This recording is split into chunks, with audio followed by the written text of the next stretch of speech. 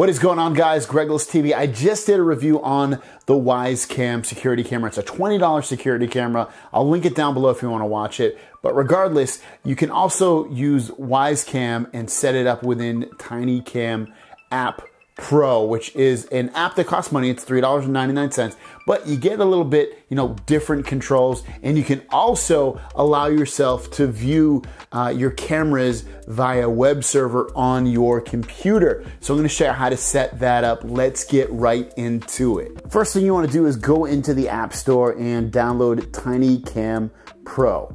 Once you have that downloaded, hit open. What you want to do next is hit the menu button in the top left, and then go to Manage Cameras. Hit the plus sign on the bottom right,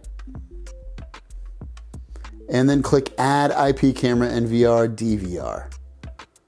It's going to bring up this right here, so what you're going to want to do is where it says FOSCam, click on that and go down until you see Wyze Cam. So choose Wyze Labs. It's going to automatically change all this stuff.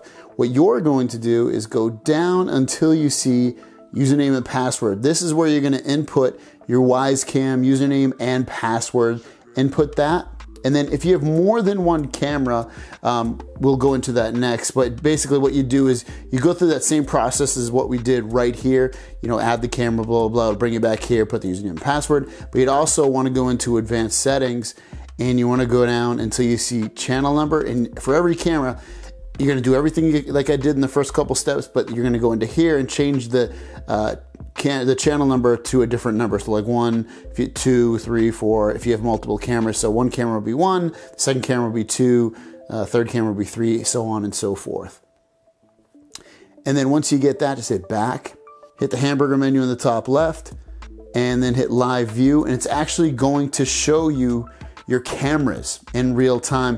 If you have multiple cameras, you'll see all your cameras. But again, remember, you do have to go through all the steps to add all your cameras. It's only going to add one camera at a time. Next, what you want to do in order, if you want to see this, you don't have to do this next step, but this next step, what I'm going to show you. Now, if when you see your cameras on your computer, because natively you can't do that with Wyze Cam, what you need to do is hit the menu button and then go into settings. Next, you want to go down until you see web server.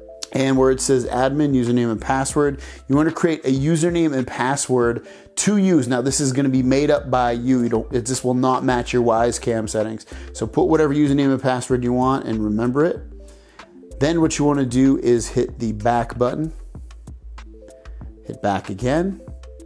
Hit the menu button in the top left again, and make sure you turn web server on.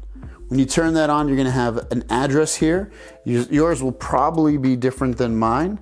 So what you want to do is remember that address. So type that address into your computer. Once that loads up, you will see all your cameras. You can click on it and view it, make it large screen, whatever you need to do, but it's really, really cool and allows you to see cameras from your computer as well. Guys, I hope that video was helpful for you. If you're looking to, view your cameras on your computer, you now can. You just have to make sure that app is running and that the web server is on. Otherwise, when you're not home, you probably want to turn that off because you will not be able to view your cameras if you're not home, because it's just you viewing it locally, and your phone actually is acting as the web server. So make sure you go in there and just toggle that web server setting off. But other than that, guys, thanks for watching. Don't forget to subscribe. New videos every single day.